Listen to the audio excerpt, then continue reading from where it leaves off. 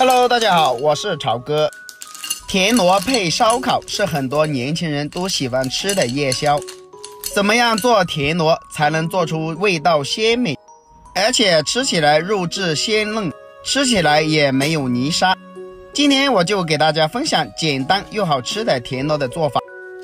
首先，我们要准备一些洗干净的田螺。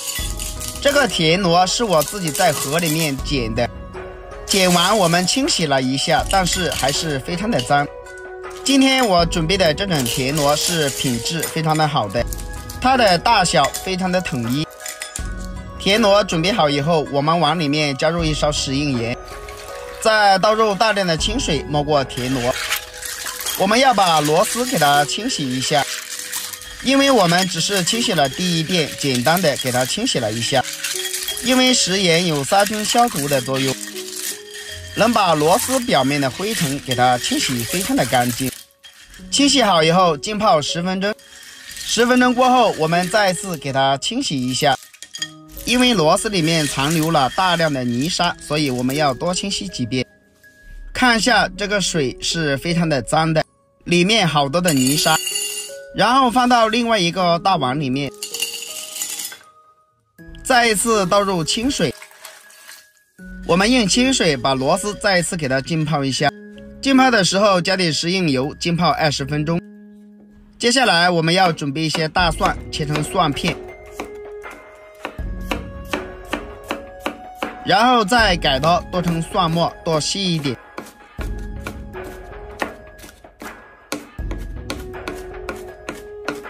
蒜末全部剁好以后，倒入碗中备用。接下来再准备一块生姜，切成薄片，然后再改刀切成姜丝，最后再切成姜末就可以了。姜末切好以后和蒜末放在一起，再准备一把小葱，把葱白切成葱花，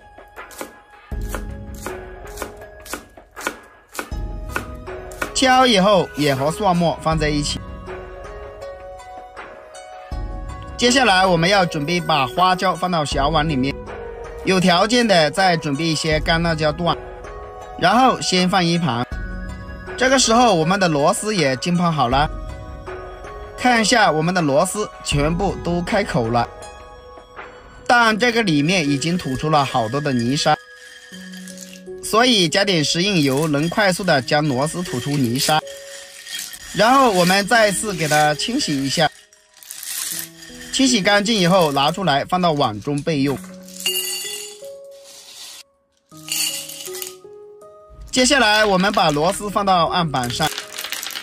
好多人处理螺丝的时候都是用剪刀把螺丝的屁股剪掉不要，其实我们只要用刀切一下就可以了。我们切螺丝的时候我们要数一下，在螺丝的第3节我们把它切掉就可以了，这样我们吃螺丝的时候能吸一下就出来了，非常的快速。把所有的螺丝切成像这样子就非常的 OK 了。然后把切好的螺丝放到碗中备用。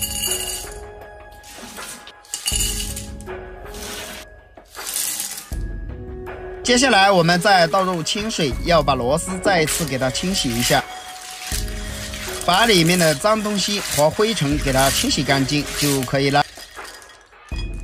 清洗干净以后倒入碗中备用。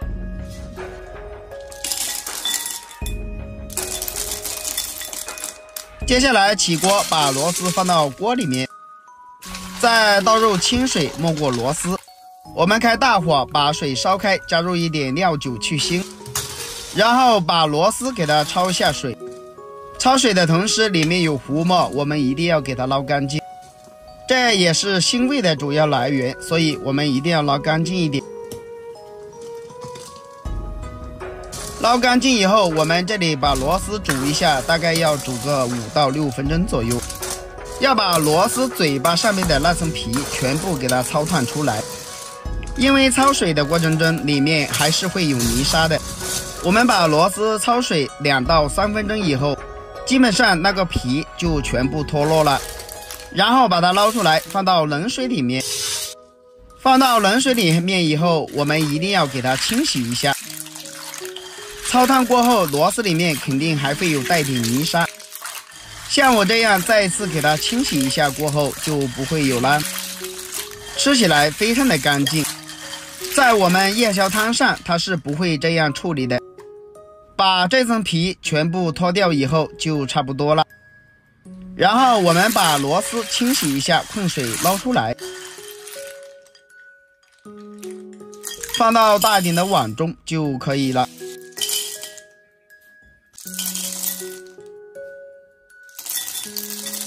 接下来起锅加入少量的食用油，然后我们把花椒和干辣椒放到锅中给它翻炒一下，把花椒炒出香味来。炒香以后，再把姜蒜末全部放入锅中给它翻炒一下，把它们翻炒出蒜香味。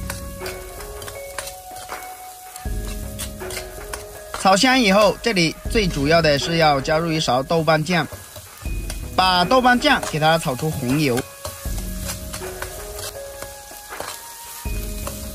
全部炒至入味以后，我们把螺丝放进来。